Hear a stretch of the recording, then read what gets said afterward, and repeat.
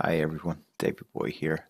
Just thought I'd do a quick update video on some UAT changes to Promethium Mines. We have some new buildings, and the first one I just want to show you here is this building that we see between Bravo Point and Alpha Tower. You can see from this point it's accessible only by jump pack assault, but also on the other side you can actually send foot units across this area here. This is quite good. It makes the tower more accessible and another avenue to attack from A to B.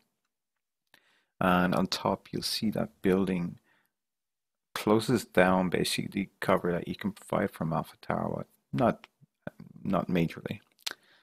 So that's it for the changes there. There is some more cover you can see on the point itself, but next we cover C. Okay, for the changes on Charlie, you'll see that the Charlie point attacker spawn now has a building which you spawn into. The approach then to Charlie itself is a lot easier. The building has less of a domination on the approaches that I can see. There's actually now 3 access points into the building rather than 2 as currently in live. The building is less open as well, that I can see to take fire.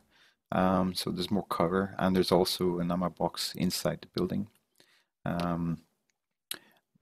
Access for jump pack assaults is definitely more available as well. It is easier to get in, but once you're inside, actually, you'll notice there's a lot of nooks and crannies in the building. So I think that combat's going to be quite close inside the building, which is quite a nice improvement. I'm really looking forward to play it once it gets on live. So guys, that's it really about the changes. Just as I said, just a really short video, and hey, thanks for tuning in, and give me a like, subscribe, whatever.